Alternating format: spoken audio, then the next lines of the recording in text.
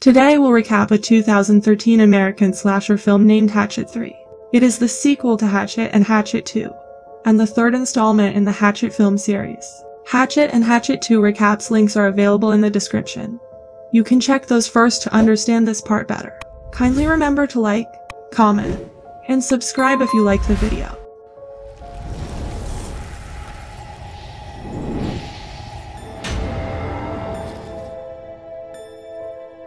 The film picks up immediately after the end of the last film, with Marybeth Dunstan blowing off the head of Victor Crowley with a shotgun. She walks away and comes across the bodies of Vernon and John, where she hears a somehow still alive Victor Crowley in the woods. She then starts up the chainsaw and prepares for a fight, but is grabbed by Victor Crowley, whose head is bloody but reattached.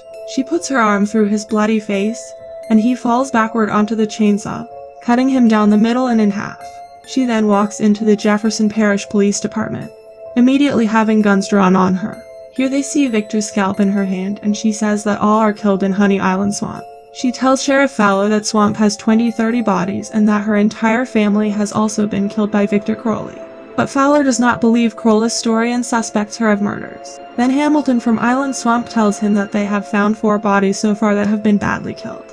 The sheriff then heads out to the swamp with the paramedics and fire department, leaving Deputy Winslow in charge of the station until he gets back. Amanda Fowler, the sheriff's ex-wife, journalist, and expert on the legend of Victor Crowley, comes into the station to interview Marybeth about what happened. Here the paramedic team also reaches the island, which Jim Duffy is leading. Here he meets Hamilton, the in charge of the police team, who tells him that they have a girl in custody. Now Duffy does not believe that a girl can do all this. After this, he asks his team to collect the bodies, and here we see a team member getting the head of Trent. On the other hand, Amanda meets Marybeth and tells her that she wants to help her.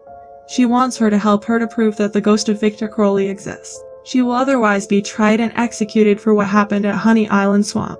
At Honey Island Swamp, Andrew brings a giant body in a bag and tells Randy to take a look at it right away. They were thinking that it might be Victor Crowley.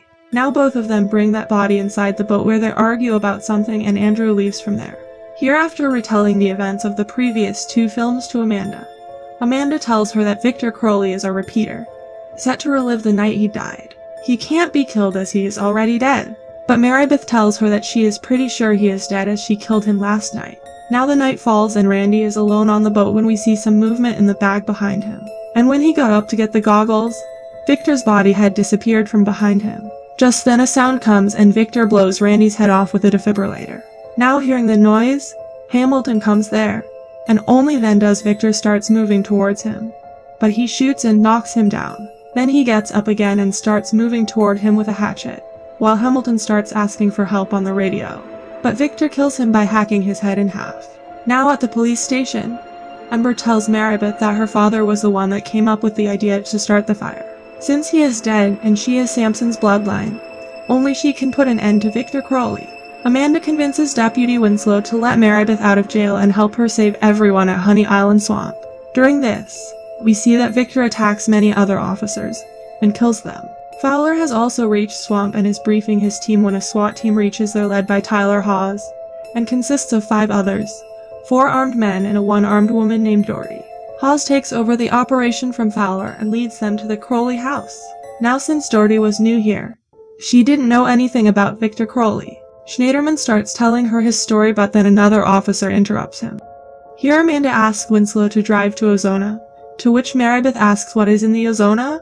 Amanda tells them that she is going to meet Abbott McMullen. Winslow stops the car on hearing his name, and here Amanda tells them that Abbott McMullen is the only living relative of Thomas Crowley, who possesses his ashes. She thinks that the only way to give Victor Crowley peace is to give him what he wants. She tells Marybeth that only the person responsible for Victor Crowley's death can deliver what he is looking for. Now Marybeth tells her that her dad is dead, to which Amanda says but she is alive.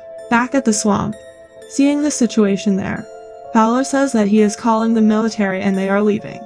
But then Andrew comes there and he also tells them to leave from there. He tells that Victor Crowley killed everyone and he survived by hiding under someone's dead body. Now Fowler starts calling the military, but Hawes snatches the radio from him and cancels his request, and says that the situation is under control. Hawes then asks Andrew where is Victor. on which he says that the last time he heard the screaming from there, and suddenly the bushes move there. Now all the officers get alert and start firing, and then Hawes proceeds to check where he finds a dead animal. But then they hear Victor Crowley, hearing which they start moving towards his house. Now as soon as they reach there, Victor kills one officer and drags him inside, and starts dragging another officer. Fowler tries to save her, but Victor drags her in as well. After this, he throws their dead bodies out of the shed, and the team starts firing at the shed. But then Victor comes from behind and attacks another officer. The SWAT team gangs up on him, but he throws them all away, rips that officer into 2 pieces, and attacks all the other officers and kills them one by one. Now the remaining officers start firing at him, but nothing happens to him. After which Hawes tries tackling him, but is in turn pinned against the shed. Victor then puts his hand in his stomach and then rips out his skull and spine. He then starts attacking Rick, and Schneiderman takes the opportunity to fire a rocket launcher at him, but misses and hits Rick instead, killing him. The resulting explosion blows up the Crowley house, destroying it and covering Victor in the rubble. When Schneiderman begins to celebrate, Victor appears from the wreckage and throws a piece of rubble into Schneiderman's back. He then proceeds to kill Schneiderman by ripping his arms off and drowning him in a puddle. On the other hand, Amanda and Winslow arrive at Mac Mullen's house, where Amanda tells him that they want to borrow Thomas Crowley's ashes, and then they will return it. They say that this is part of the police investigation and they want these ashes as evidence. When he declines to give up the ashes, Amanda holds him at gunpoint and leaves with the ashes.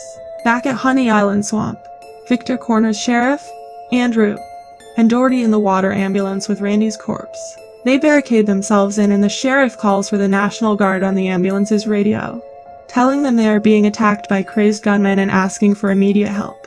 The National Guard tells them they are sending the choppers. After a while, everything calms down, and just as they settle down and think everything is safe, Victor begins to saw his way through the boat wall with the gas-powered belt sander. The sheriff tells them not to move. If they try to leave, they will get killed, while Andrew thinks they should leave while he is busy cutting through the wall. Fowler asks the National Guards for ETA, to which they inform him that the choppers will arrive in 10 minutes. Just then, Victor catches Andrew, but Doherty manages to free Andrew by attacking him with a hammer. Amanda, Deputy Winslow, and Marybeth arrive at the swamp outside the burned-down Crowley house. Amanda calls out for Victor, telling him they have his father. Now hearing her voice, Victor leaves from there, and they think that maybe help has come. But then Fowler realizes it's Amanda's voice, and as he looks outside, Victor grabs him and beheads him with the belt sander. His arms then move around in the air before collapsing. Andrew and Doherty are trapped in the boat with Victor on the other side of the broken door. Doherty attempts to slowly get the sheriff's gun, but Victor grabs and pulls her through the hole in the door, which disembowels her. Andrew smartly remains in the boat, keeping himself out of sight of Victor. Victor then goes back to his destroyed home and finds Amanda and Deputy Winslow there, but refrains from attacking when he sees the ashes. Marybeth offers Victor his father's ashes and apologizes for what her father did to him. Victor proclaims Daddy upon seeing the ashes. When he approaches to take the ashes, Deputy Winslow mistakes it for Victor going to attack Marybeth, and so shoots him down. He then shoots a few more shots and says that he is dead, but Victor rises back up and rips apart Winslow's chest when his back is turned. Amanda grabs the urn and rolls it back to Marybeth as she attempts to grab Winslow's gun, but Victor grabs Amanda. She tells him that she came to save him, but he rips her head off her body. Victor then knocks Marybeth over with Amanda's head and impales her on a tree branch, seriously injuring her. Just when Victor picks up a machete to finish Marybeth off, she smashes the urn over Victor's head, spreading his father's ashes all over him. It causes him to collapse and he starts melting. Marybeth then, with the last bit of her strength, grabs one of the SWAT team's guns and blows his remains away, finally killing Victor Crowley once and for all. The National Guard then arrives and Andrew, now free of danger, emerges from the boat and signals the helicopters. Just as the screen cuts to black, one final shot of Marybeth gasping for air is shown. Thanks for watching!